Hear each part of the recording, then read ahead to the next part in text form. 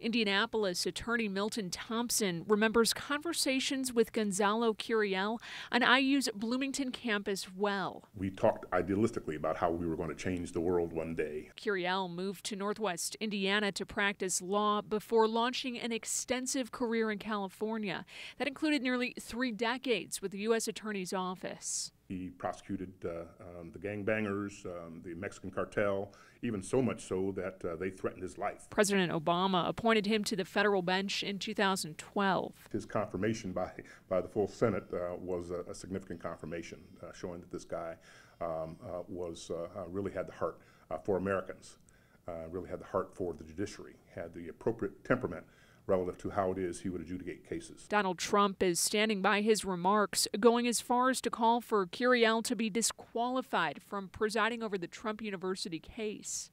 He's a member of a club or society very strongly pro-Mexican, which is all fine.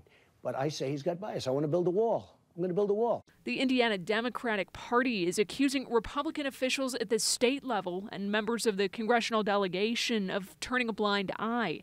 Chairman John Zodi is criticizing Republicans for not condemning Trump's attacks on the judge. The silence is deafening, and it should be a wake-up call for Hoosiers.